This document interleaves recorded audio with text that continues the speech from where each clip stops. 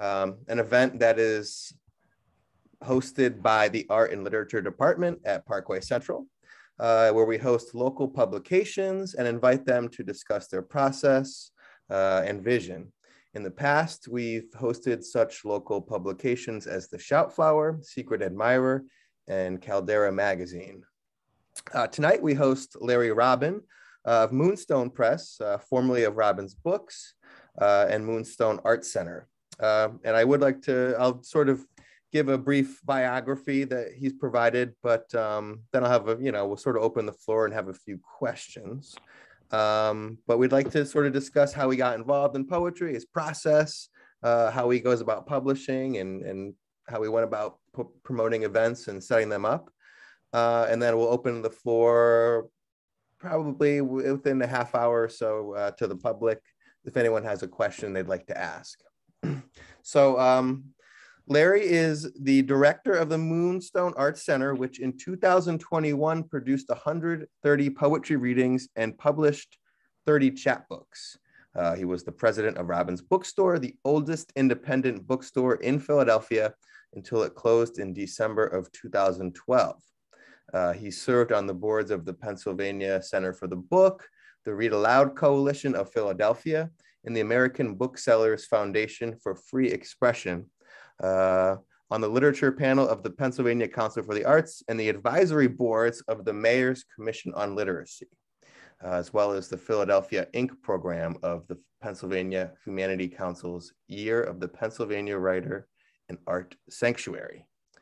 Larry created and directed the Celebration of Black Writing for 18 years, the Paul Robeson Festival for 7 years, Poetry Inc. for 22 years, as well as a variety of other Moonstone programs. He's currently producing poetry programs since 2009, the Hidden History Project, citywide festivals celebrating the life and work of social activists such as John Brown, Francis Harper, Martin Delany, and Ida B. Wells. So with that said, I sort of wanted to sort of have a starting question for Larry, and then I guess we can sort of go from there and let him expound upon that. But I guess my first question to you, Larry, is if you could tell us your sort of background before books and how that maybe education or something like that, and how you sort of came into all of this, because your resume is so impressive and you've done so much over the years that how did it really start? There really is no background before books. My family owned Robin's Bookstore. My grandfather opened it in 1936. I was pretty much a committed reader from about the age of 8. I just would sit in the corner and read and read and read.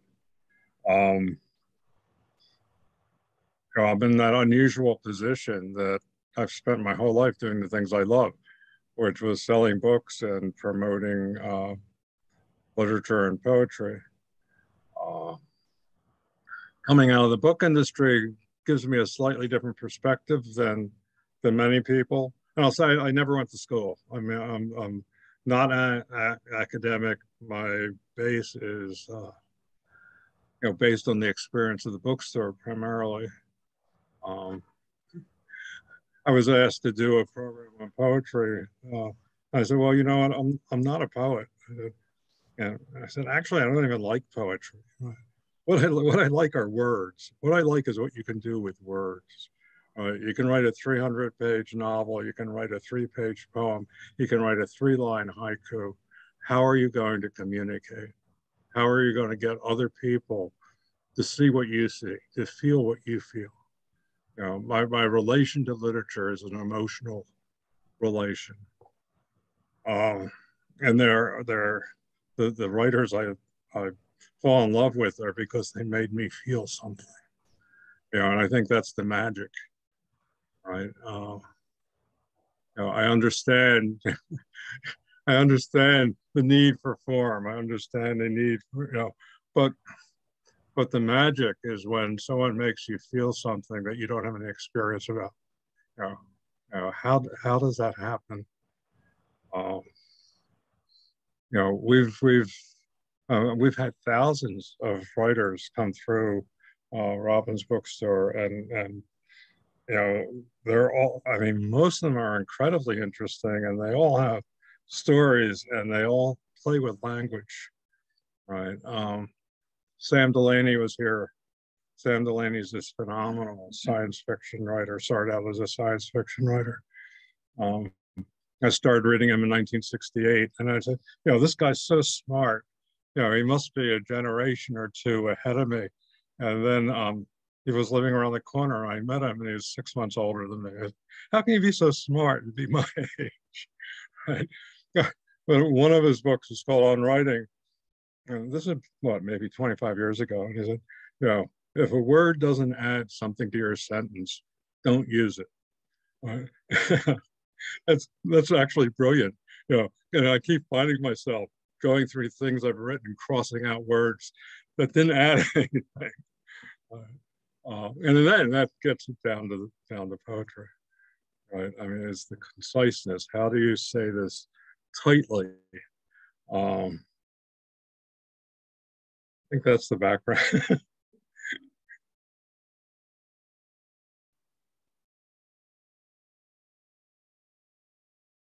Sam, you want to answer another question, or you want me to just keep talking? No, I did have another question. I guess, how did you, when you started promoting events and booking events, how did you go about? Did people come to you? Did you reach out to people? Did you sort of have a idea of who you wanted for a particular, you know, you talked about some of the people that had come through the bookstore. Was there any rhyme or reason, or you just sort of? Being the bookstore was the center, and because we had the bookstore, I could do events. And once upon a time, publishers would send writers on tour, right? And they would go from city to city, and we were, you know, we promoted ourselves as one of the stops. So we had amazing writers. But what happened? We were, Robbins was, we moved every 20 years. The bookstore started out on 11th and Market, then it moved to 13th and Market, then it moved to 13th and Sanson, where we are now, and this was a bigger location. So I said, now I have space to do stuff. And these things started, we were pretty much the only store that sold African-American literature.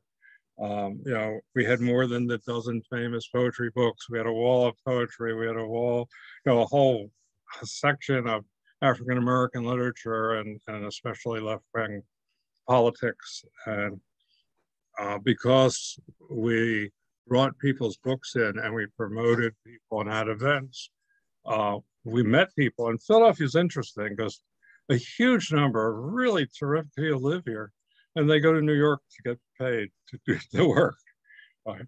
But they live here. They're, you know, one of the things you mentioned was Philadelphia, the year of the Pennsylvania writer, and they did events all over the state, and this Philadelphia one was called Philadelphia Inc., INK. And I really liked the title. So I I created an annual series called Philadelphia Inc. And being the book buyer, whenever a publisher rep was here, I was, you know, who's from Philadelphia?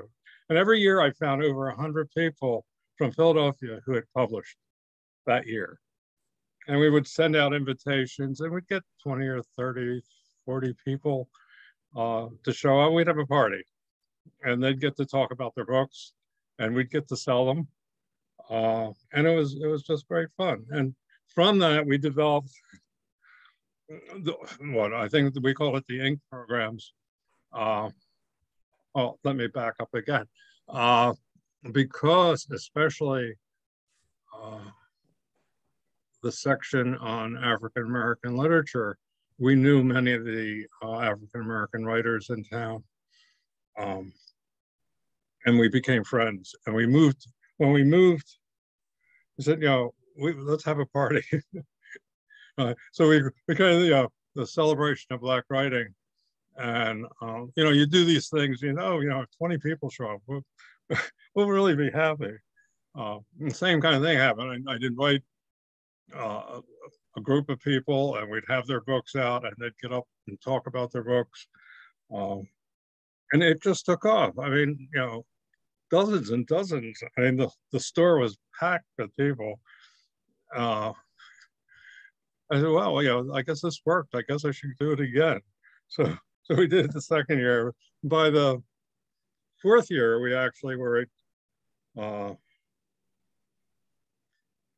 the library and the place around the corner, community center. That's on Lancaster Avenue. And we expanded from just a presentation in the one day to having panel discussions and a Lifetime Achievement Award. One of the things that I was always interested in is, you know, that generational issue of all these incredible people who get forgotten. So we would design the celebration. So I'd have a poet, a novelist, a children's writer, a nonfiction writer, a publisher, and then we'd have a Lifetime Achievement Awardee, and that would be an older person from previous generations. We had Dorothy West, who was at that point the last surviving member of the Harlem Renaissance. It was, you know, kind of incredible. Yeah, so the inks, so we had Philadelphia ink, we had poetry ink, we had children's ink. Here had some of the flyers there. Well, anyway, I think there were 6 of them. There's women's ink. Women's ink. You know, and all these things is I mean, that's an interesting issue of why it's necessary to focus on various groups. You know, I had a situation where someone came in and objected to an author being in our African American Studies section because the person was a good writer. Right? And this is, you know, of course they're a good writer, right? But the problem is that you need focus groups in order for people to understand the diversity of the community. And same thing with women's thing. Same, and how do you promote diversity and self-reliance and so all this political stuff that actually lays underneath of what we always do. We want people to hear each other. We want people to experience something beyond what they would normally do. I'll go back to when I first started thinking about publishing, we had this meeting and this person said, oh, you should only publish good poetry. What does that mean? All right, so what you mean is I should publish what you like. And you know, that's not what I want to do. I mean, I don't even want to publish what I like, right? What I want to do is create an environment where people can express themselves and hear each other. So our biggest program is Poetry Inc. and the book that we just did, the 25th anniversary book. Yay! And what we do with Poetry Inc. is, and when this was the 25th year we did it, is we invite everyone. We invite, it's not an open reading. You have to sign up. And then we put everyone in alphabetical order. So you don't get to read with your friends, and you don't get to choose what you hear. Right? I mean, as we get older, we tend to limit our vision. We tend to create a smaller and smaller world that we live in. And what we want to do is force you to expand. I only like sonnets. Well, listen to the spoken word piece. Listen to this haiku. how can you say I only love? You don't like something because you haven't heard the best of it. All right. How do you expand your thinking? How do I mean, one of the real issues in the world today is communication. How do we talk to each other? How do we, develop that understanding? And I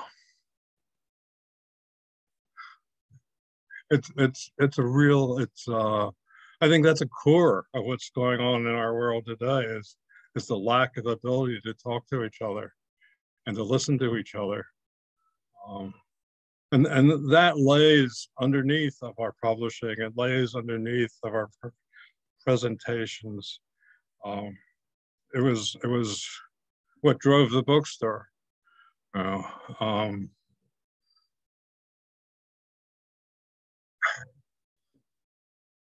think I'm ready for another question. I guess it's just sort of, and you sort of touched upon a few people that have performed, but what are some highlights? What, is there anybody that you think back, say, oh my God, I can't believe we got them to read at the store or do an event? Or is there any particular event that you're particularly proud of or look back on and say, well, I can't believe, pulled that off? Something like that, highlights. Okay. I'm going to go. Okay. So when we do our publishing, I'll get back to that. When we do our publishing, about half of what we publish are chapbooks for individuals, and we do have an editorial committee and all that. And but we don't have an attitude. We don't have we only do this kind of stuff. But what I really love is doing our anthologies. And at this point, we're doing pretty much one a month. And what that does is it touches an issue and it prompts poets to respond in their own voices about a particular issue. And that's what I really love, to get the variety of voices around something. One of the ones, there's a book called What Saves Us. It's an anthology by Martin Espada, which is a great anthology. I mean, normally you go through an anthology, and if you find a dozen pieces you'd like, I just kept marking. I like this one. I want this. One of the poems was by Brian Turner. And it's called At Lowe's Home Improvement Center. And I mean, we all know what post-traumatic stress syndrome is, but I don't think any of us feel it. I mean, if we haven't experienced it, how do it's this intellectual understanding. And what Turner does in this poem is he makes you feel it. He makes you experience post-traumatic stress. And it just boggled my mind. Again, what you can do with words. And what it did is it stimulated me to do an anthology for Veterans Day. And we called it The Disaster of War. And the disaster of war is what it does to human beings. So we reached out to veterans and families of veterans and to the general public to talk about what war does to us as individuals. And we got some great stuff. But that's what I love doing, right? Stimulating thought and response and sharing through words. Yeah. Oh, and that was supposed to lead me into answering your question, and I forgot what your question is. It was more, and I think you did sort of answer it in a way, but just some highlights of particular events, obviously the anthologies. Okay. So I just said, this is a flyer. I've been sorting old paperwork. This is a flyer of the events that took place in 1993. The first person is Dennis Brutus.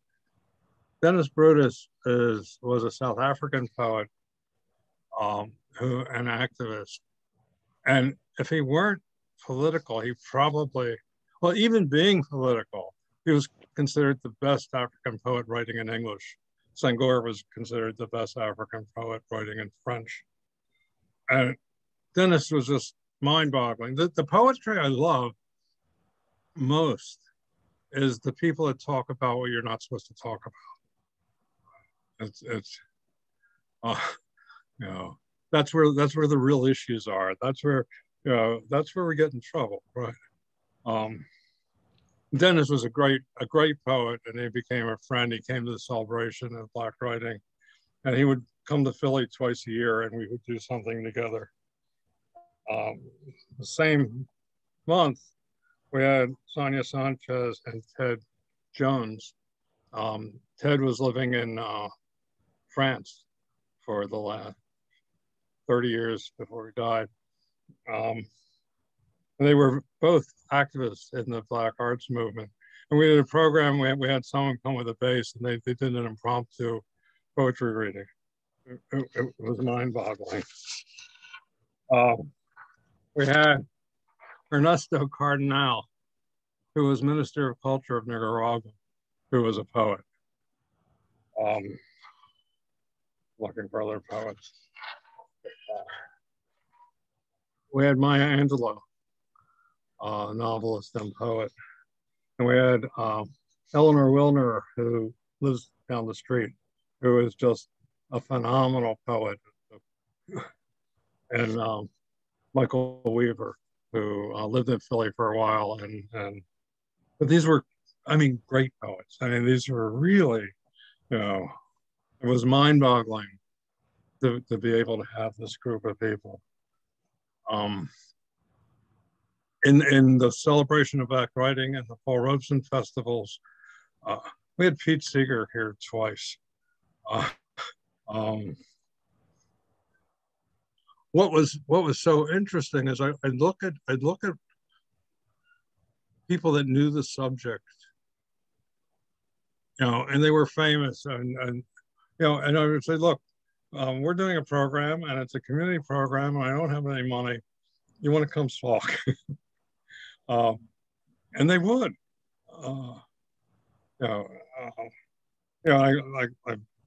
Most of this was funded actually by the Pennsylvania Humanities Council.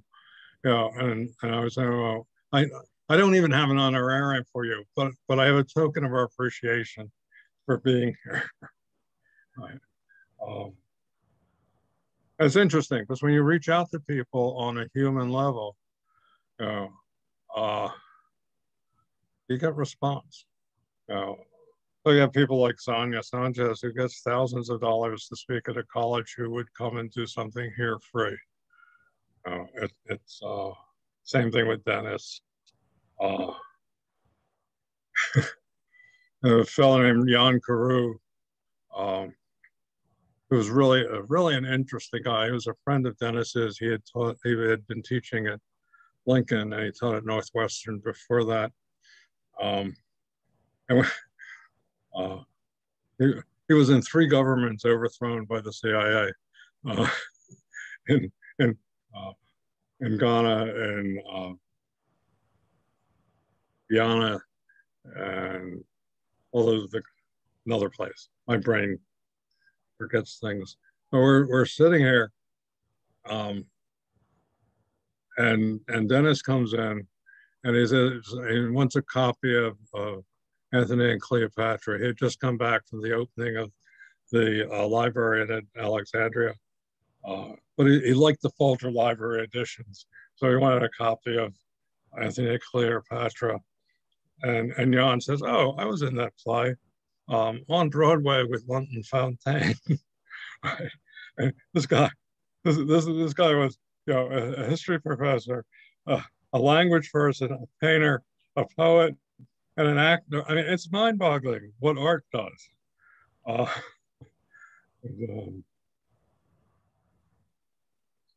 Yeah. Next. Well, that was the last question I have, and Looks like there is somebody, Zoom user, has a couple of questions. They said, to clarify, you never paid your poets to read. And then they also wrote, who was a poet that you wished you could have hosted but didn't get to have? First of all, I've never had money. Even when we were funded, nor have I ever been paid, other than working for the bookstore. And it's probably totally, and I believe artists should be paid. I just haven't been able to do it.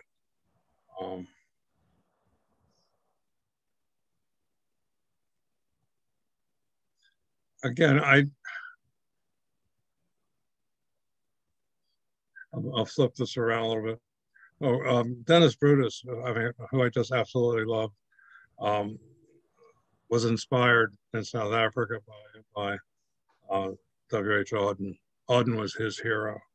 And he then got the chance to read with Auden in London, which is kind of mind-boggling.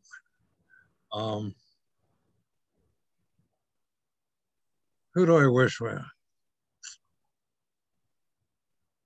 There are so many terrific poets. It's really,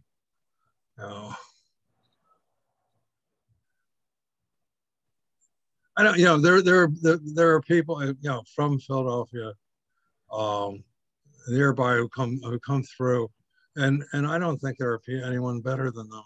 I don't, Eleanor Wilner is probably one of my favorite poets.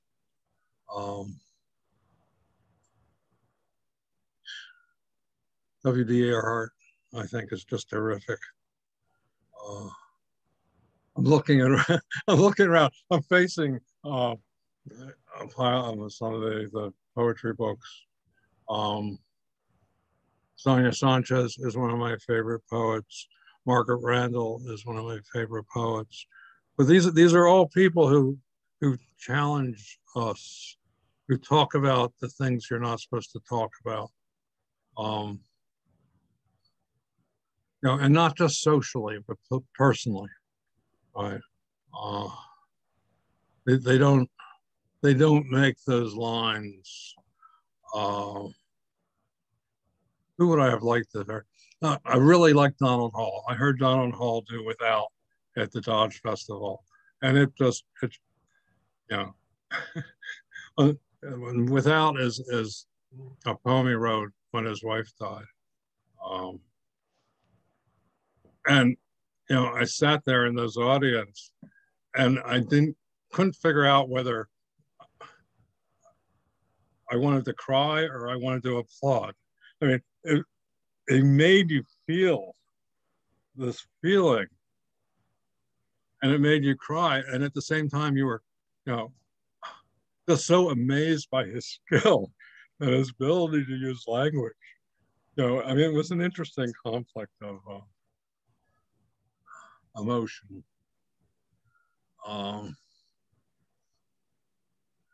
I really like Martina Spada. Like I said, Eleanor Wilner. I heard Yevtushenkov read once at Penn when he was here, who I thought was amazing.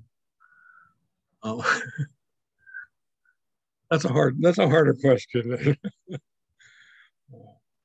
And we all, I'm sure, have different favorite authors, and that's a good thing.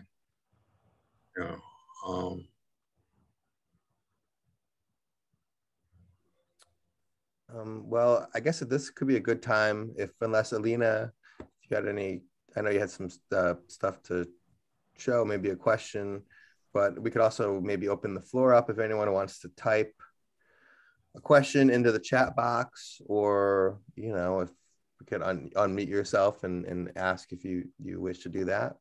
But yeah, I guess we can open up the floor now. What do you say about? Yeah, I'll jump in really quick. I just want to say, as a librarian at the Free Library, what you said about creating a space where people can speak and be heard,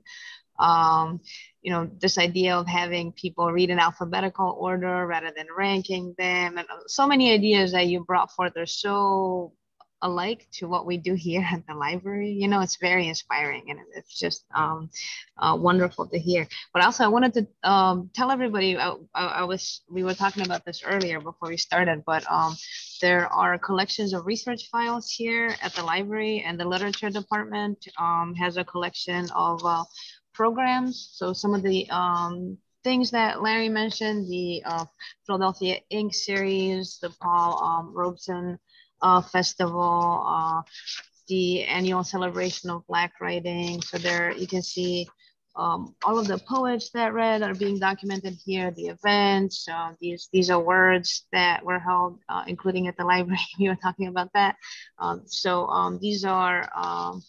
These are available here for people to ask. I don't think they compare to the archives you have, but there's some documentation of these things here, which is pretty great. But yeah, I guess I should ask a question too while I have the floor. I guess maybe this will come up anyway, but I wanted to ask about the Zoom readings. It seems you've been so incredibly prolific in the Zoom era. There's been, what, 130 last year? Yeah. Okay. I'll answer that, and then there's something else I want to do. So I'm not a tech person, you know, and I really resisted virtual programming. And we do a weekly program at Fergie's Pub every week live. And then we had this break because we couldn't do live events. And kicking and screaming, we went into Zoom. And it's not live. You're still watching television. It's still talking heads. But boy, you can reach the world.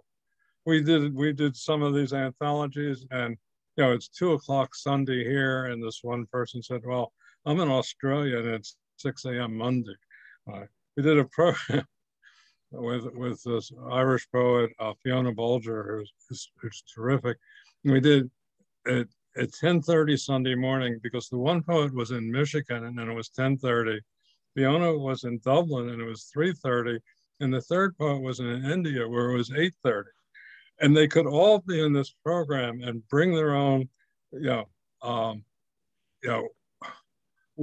I've ended up taking, in Philadelphia out of my materials because I get stuff now from all over the country and all over the world,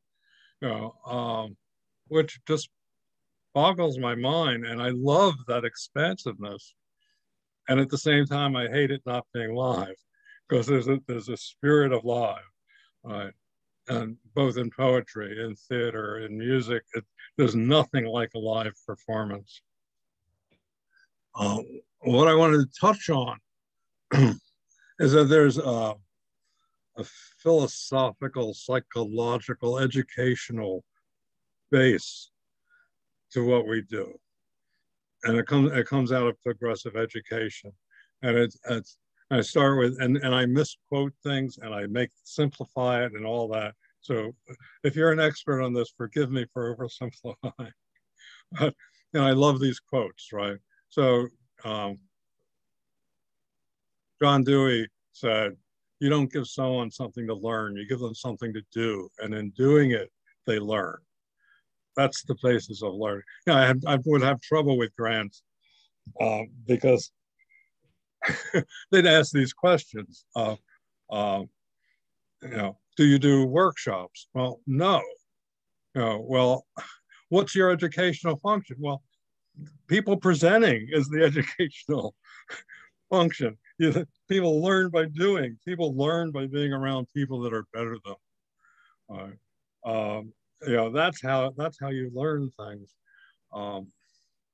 Jerome Bruner said the importance of repetition, and he has concept of spiral curriculum where you introduce something in a simple way and you make it more complicated session by session, year by year, and I mean, that's what we do in schools.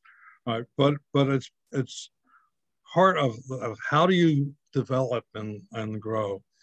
I love Elliot Eisner, who wrote a book called, among others, art and the creation of mind. And he said, what the arts teach is that there's multiple answers to every question. You know, what multiple choice testing teaches is that there's only one answer, and that's not true.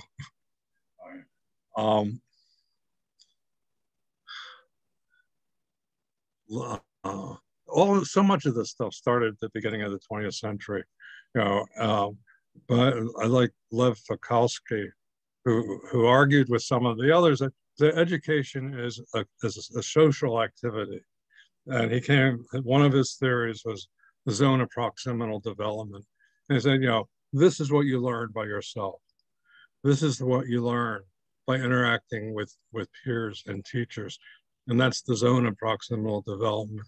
You know, the importance of socialization in every aspect of what we do, especially in terms of how we learn things.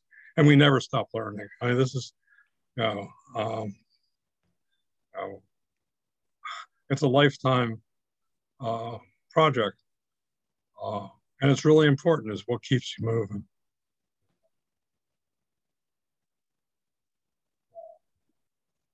And that interesting relationship between the arts.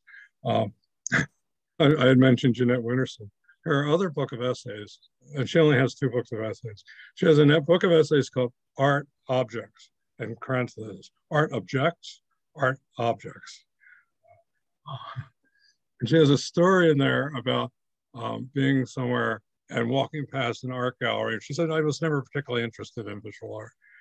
And she stops and she sees this thing, and it, you know, and she doesn't understand her own reaction to it.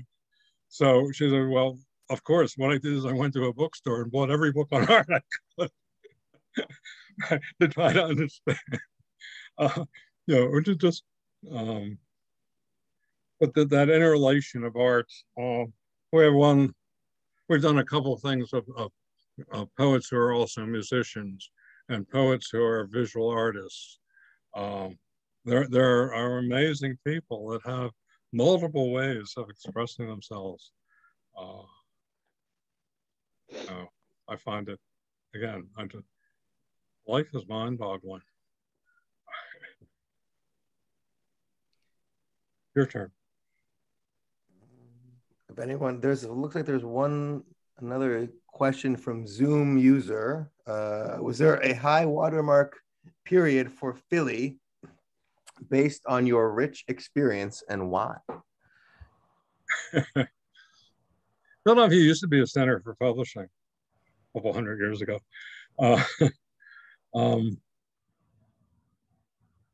I like Philly. You know, I don't know high water.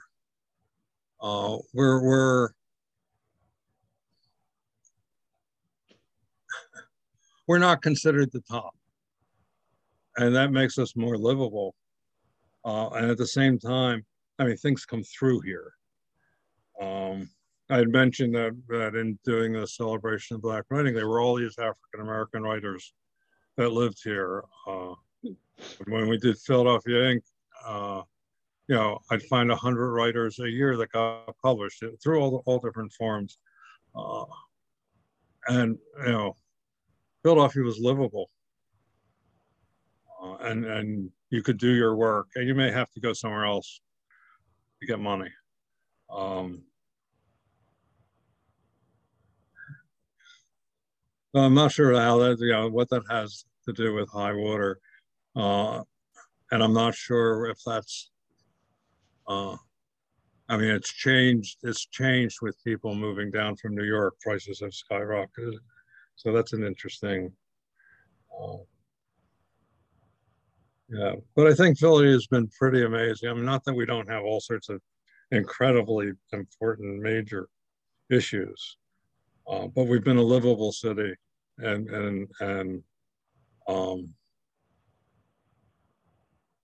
that's a good thing. Until you get into certain specifics, right? When you get into the realities of racism and sexism and socioeconomic issues and who, yeah, but we're not quite going there.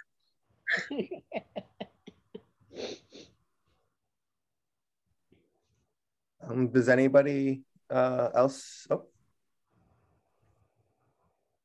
looks like Linda has a comment. From your experience, would you want to revisit, I guess, best part of your career thus far? And from your experience, would you want to revisit again, but with your current lens? So you're, I guess what you I've been very lucky.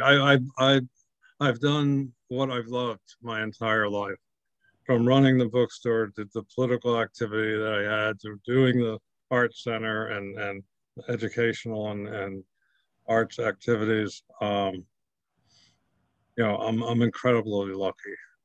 The flip side of that is that if you're doing what you love, you become a workaholic, and that's all you do. And one of Dennis's poems is called "For My Sons and Daughters," and he confronts the thing you don't talk about for artists and for political people of that your children pay for this, you know, because you're so wrapped up in what you're doing, you're so involved that your children get ignored, and that's hard. You know, there's lots of mistakes. I mean, we all make mistakes. Again,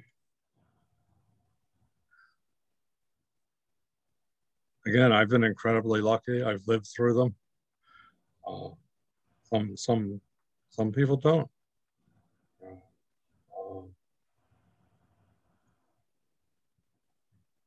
But I don't know that there's much. Struggle is important, right? And perspective is important.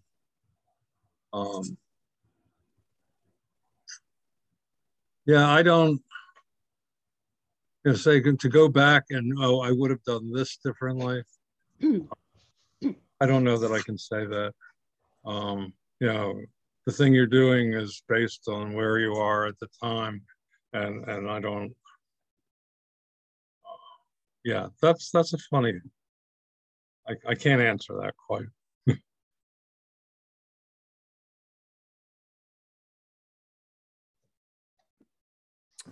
Okay. It doesn't seem like there's any other questions. So if there's, we probably have about 15. Oh, looks like Barbara Wolf. Do you want to unmute yourself and ask, Barbara?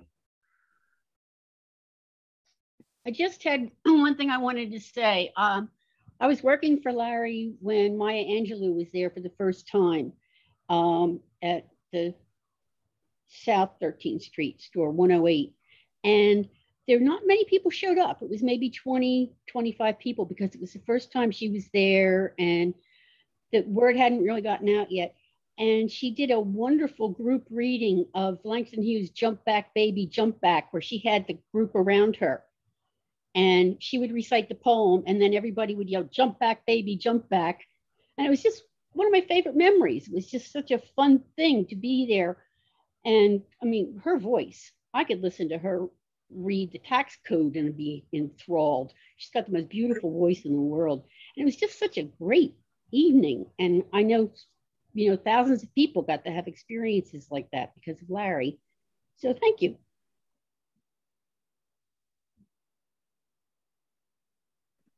Interesting memories. Yeah.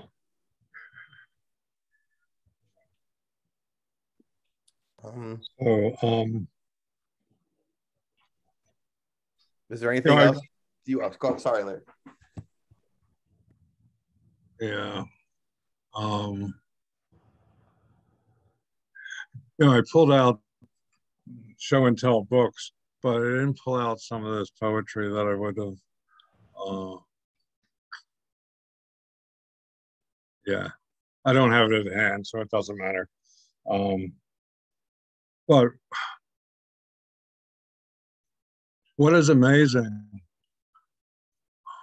is how many people are so good, you know, in the arts, especially in I mean, in the poetry, because that's what we've been working with, young people.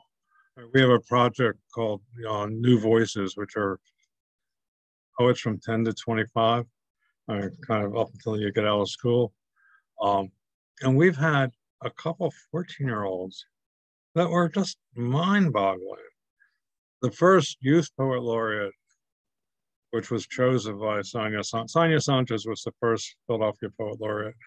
And she chose the first youth poet laureate, who was Sederi Beckman. And she was 13 and a half. And she was good. And we have continued to work with her over the, she just got out of college. She's going to be a lawyer. And she's still good. I mean, it's just, kind of mind-boggling. But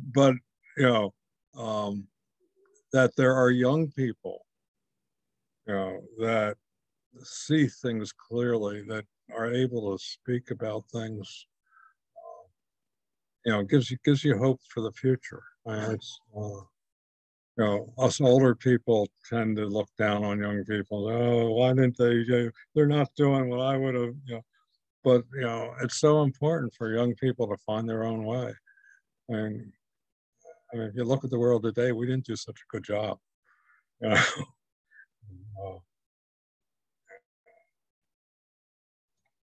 I have a question that's kind of related. I'm sorry, I didn't mean to interrupt you. No, please do. I was wondering if you could speak about, there's been so much of the slow dying of brick and mortar independent bookstores, and so many have closed, but then we're seeing so many new ones pop up, and there are so many young people interested in printing, publishing, and opening independent bookstores now. So I wondered if you could speak to that. Sure. I was at one point the president of the Mid-Atlantic Booksellers Association, right at the point at which everything was dying. Within a couple of years, almost half the independent bookstores in the country went out of business. And it was a combination, the growth of the chains and the death knell was Amazon.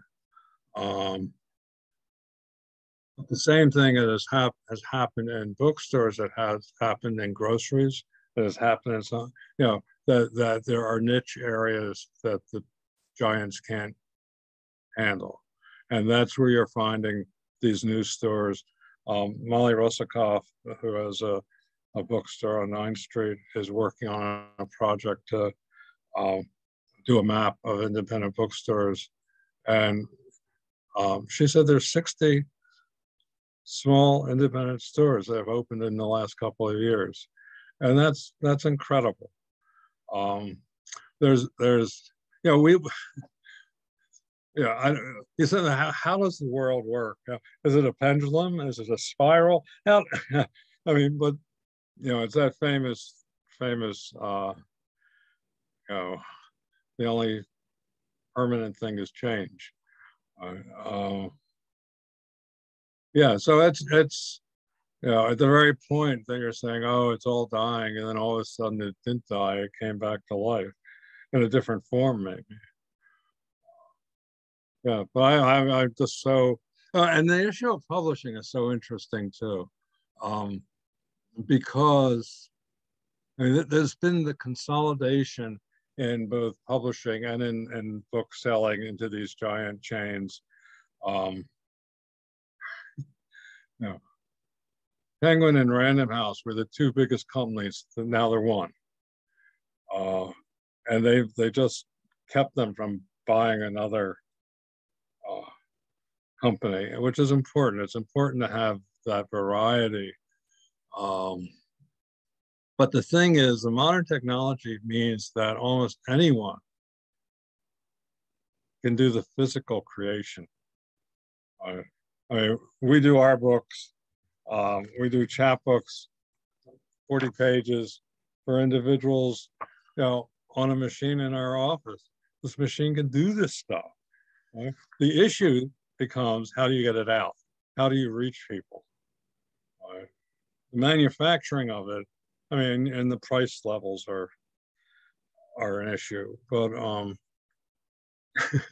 had a friend, he went to an event with Gwendolyn Brooks, and he handed her a couple of poems. As I wrote. I mean, he was a young man, right? I wrote these. Could you? She said, "Where's your book?" He said, "I don't have a book." She said, "What's wrong? You don't have a staple gun?" It's no, and it takes being a growth. It takes something out there. But every time you get depressed, something happens that makes this. Oh well, maybe it's not as that bad. Maybe something's coming around. Which doesn't mean doesn't mean you can stop fighting and stop educating and stop. I mean, again, as a bookstore person, my faith and belief was in education. And that's what I was trying to do with my store. What I try to do with the arts. It's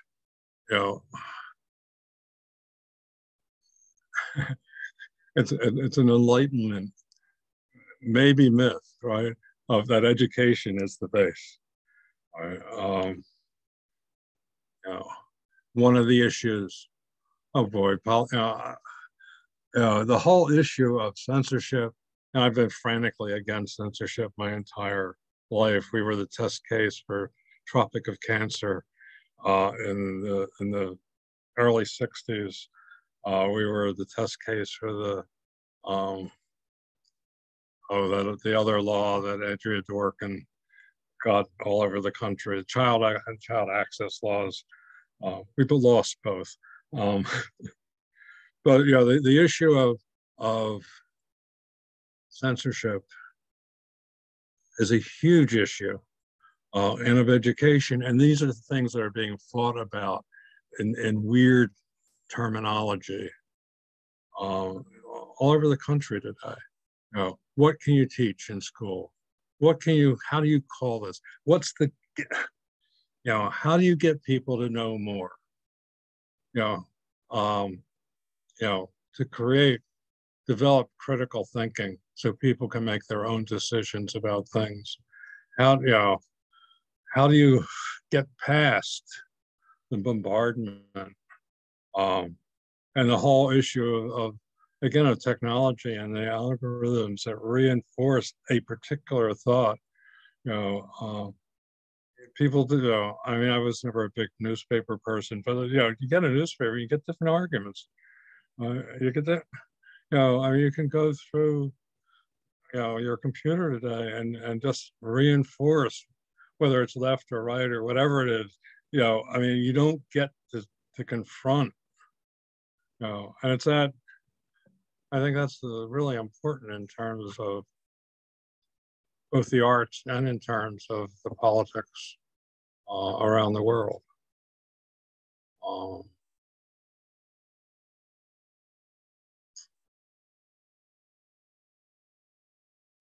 Nina has her hand up. Unmute. Hi, Larry. Hi. This has been a wonderful, wonderful hour. And so it made me think, I'm so glad this is being recorded. I don't know, how it will be made available. I hope it will be able to be made available generally. But it made me wonder about, have you, maybe it already exists, but have you written up, some, this history and the story of you and Robin's Bookstore and just what you talked about, all the people that came through and all this, I love, you're talking about poetry, but also have that's integrated with the arts in general, and especially your position about this really being about a certain kind of belief in a certain kind of education, of openness and experimentation and doing in order to learn and all those kinds of things. And I'm just wondering if this exists. Have you written this up? Has someone else written it about you? It would be wonderful to have just the experiences that you've had in all these people who've come and your own ideas. Does that exist, or is that something that could exist? The closest we've come is the 25th anniversary. And what happened when I was doing this is we had interns. I am totally dependent on young interns, not only for technology, but for stimulating my thinking. And we were going through, because what I did for the 25th anniversary is I wrote to hundreds of people who had read here over the years. And in fact, we have 300 poets in this book. And I found myself telling the interns stories about someone. This person is important to me. This is what they did. This is, and then I realized that belonged in the book. So I have 15 stories about poets of why they were important to me and how they helped me develop. There's kind of a very brief history in there, as well as kind of what I was saying about not liking poetry. I call it my confession. It's because my love is words. What you do with words. I'll say this other thing too. That whole thing of grant writing. The other question they asked, well, how do you guarantee the quality of the people you're presenting? And that always really bothered me.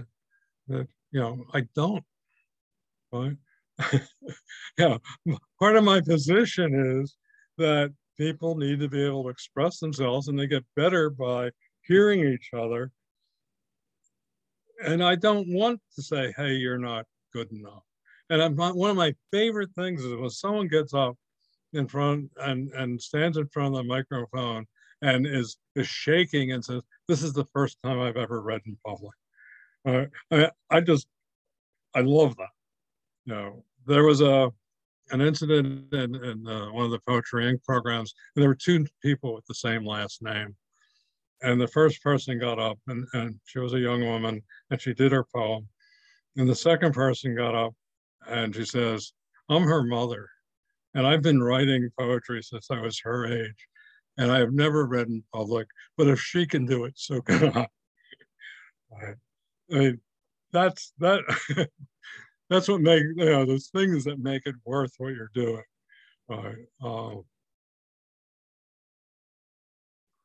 Yeah.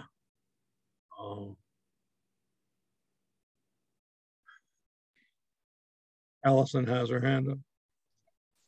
Hi, Larry. Well, I'm sitting here on this Zoom screen looking at some of my poetry colleagues and friends who've read for you. We've read for you together. And I can't tell you how meaningful it's been to all of us to be able to come and read at Moonstone and share whatever we're working on. You've always invited us warmly.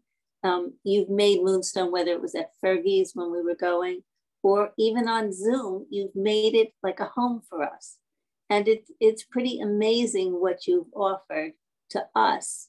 And there's so many zillions of people who come see you now through Zoom. So you see it's spreading throughout the world. When I came to that reading with somebody from France and somebody from Africa and somebody from England, it's been kind of, who thought it would be in a way so good? That something really horrible has turned out to really be a boondoggle for poetry in some ways.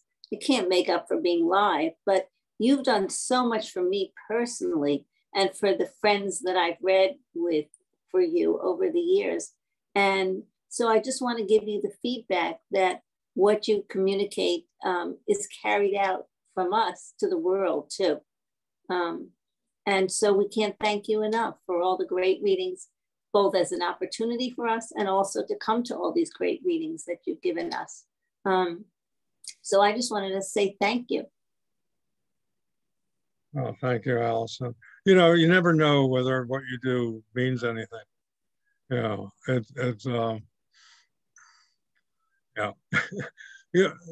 almost have to internalize it, and just sort of blindly continue doing what you think is right without really considering what other people think.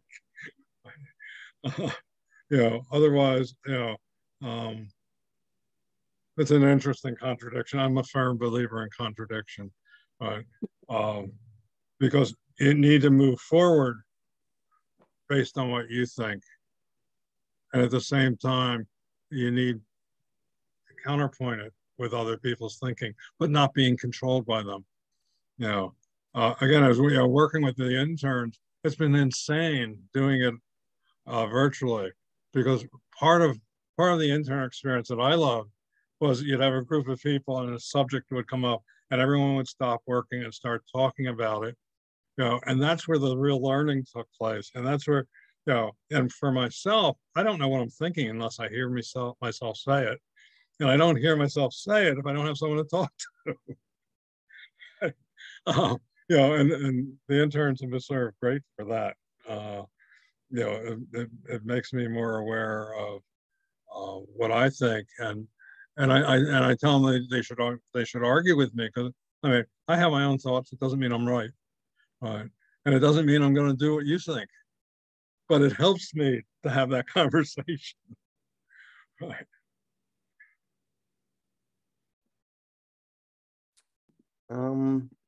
Does anybody have any further questions for Larry? And also, that just to clarify, in the comments, the literature department does have a copy of the 25th anniversary Poetry Inc. edition, but it's not, I don't believe, available to put on hold just yet, right? Is that right, Alina? Yeah, it's in our internal catalog, but it doesn't show up on the public catalog. So I don't have a link to share, but it's you can check tomorrow and you'll be able to put a hold on it to borrow it. Yeah. And I'll be terribly commercial and say you can get it from our website. I mean, I think we have about 150 books now, mostly chapbooks, but also you know, we're doing an annual haiku book. Some of these things we're doing annually now. Some of them are one shot. Here's one I really like, because it's Peter Barrow, and it's his artwork on his poetry book, which is, you know, and these are some of the perfect bound books that we've done. I like stories. Okay. This is the way things work. People come. We have an open reading after every featured reading, and this young woman came because a friend of her was reading and participated in the open, and the host really liked her and invited her to be featured, and which is when I saw her. And she was just graduating from St. Joe's, and they had allowed her to do a manuscript on homelessness in poetry for her master's thesis. And I thought it was really terrific. And I said, you know, I can't do that big book, but we could do a chapbook. And she said, well, I don't have any money. I'm just getting out of school. I said, that's okay. We'll put the book together. It'll sell for $10. I'll print one for you. You can go sell it and come back and buy 2 more for $5 each. But you don't have to have investment. I mean, again, I'm a firm believer in making things work. Right? So we started working on it, and I said, you know, this really wants to be illustrated. And we reached out to this wonderful photographer I know, Harvey Finkel, and he let us use his photographs for the book. So we have an illustrated book, a book illustrated with photography. But yeah.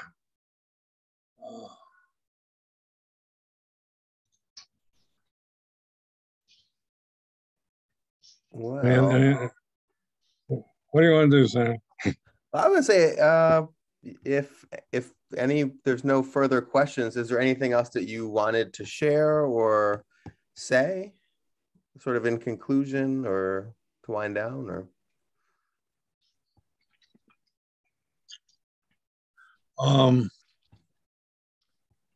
The nonprofit world is really weird.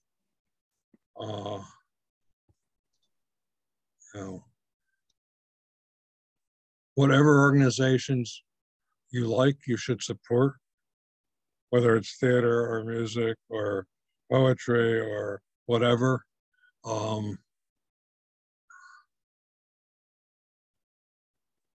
It's really important that you show your support. Hold on one second. I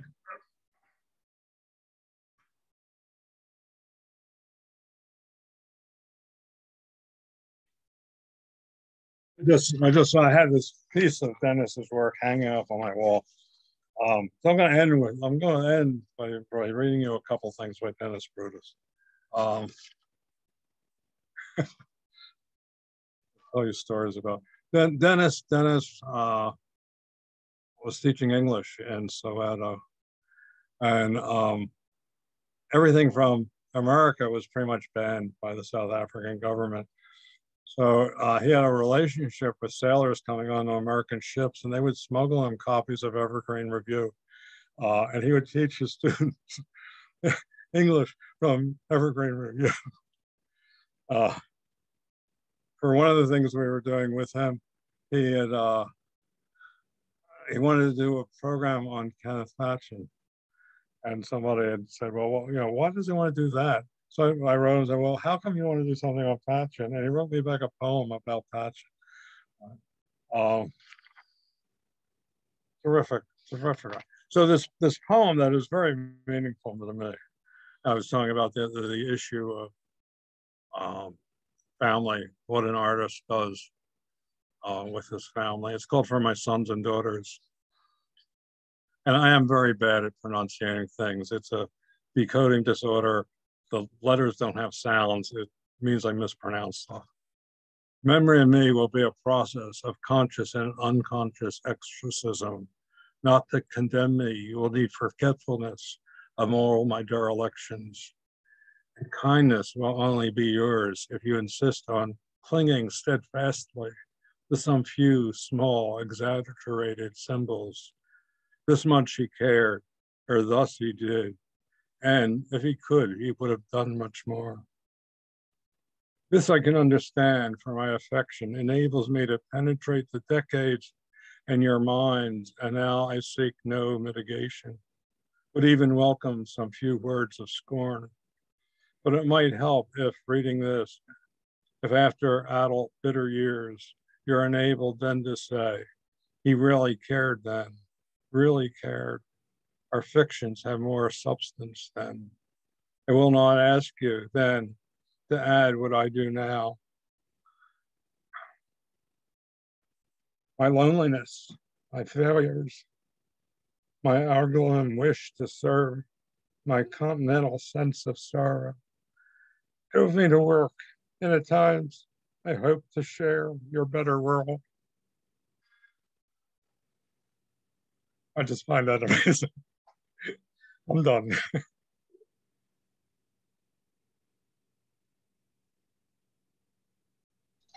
Thank you. Thank you, Larry. Thank you all for being here. Thank you, Larry. And before we end, we do have our Monday Poets poetry reading series for the literature department still happening. It is on Zoom. The next one is in February, I believe 24th, 28th, and that's Marianne Dages and Erica Mena, who are poets, and they also are they're bookmakers too as well. So it should be a really interesting event, insightful. You can find more information at freelibrary.org/lit. And yeah, thanks again to Larry for doing this. It was really incredible. And you know, we all really loved hearing what you had to say and your stories.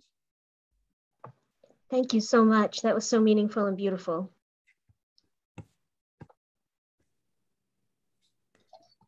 Yeah, have a good night, everybody. We'll send out the link for the video if you'd like to rewatch it. It'll also be on the Free Library YouTube page. So yeah, have a great night. Thank you guys for inviting me. Yeah. Thank you. Thanks, everyone. Thank you. Good night. All right, good night. Hi, Susan. Hi, Barbara. Hi. Just had to get that in before I left. Okay.